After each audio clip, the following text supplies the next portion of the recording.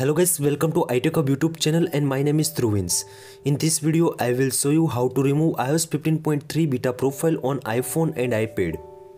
Lot of iPhone and iPad has been reported to how to remove uninstall iOS 15.3 beta profile on your iPhone and iPad. In my previous video, I already show you how to download install iOS 15.3 beta profile on your iPhone and iPad.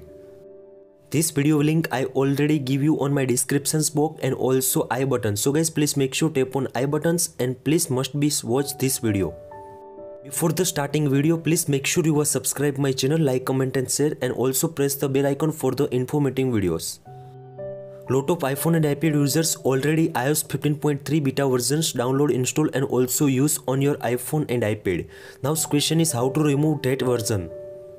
First one important question is strong Wi-Fi to connect your iPhone and iPad. Lot of users to say how to remove, delete and also uninstall iOS 15.3 beta versions on your iPhone and iPad. Please make sure follow the steps. Now first of all open the settings. In settings scroll down and tap on the general. In general now scroll down and select the VPN and also device management. In VPN device management now last option is iOS 15 beta software update. Now simply tap on that. Now last option is remove profile. Now simply tap on that and enter your correct passcode. Now again tap on the remove. This settings done. After again come back in settings.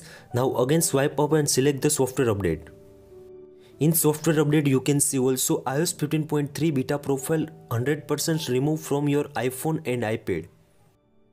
This trick too you can easily any beta versions remove from your iPhone and iPad. I hope this video helpful for you. Thank you so much. Please subscribe my channel, like, comment and share. If you any query about that, so please DM on my Instagram. Thank you so much.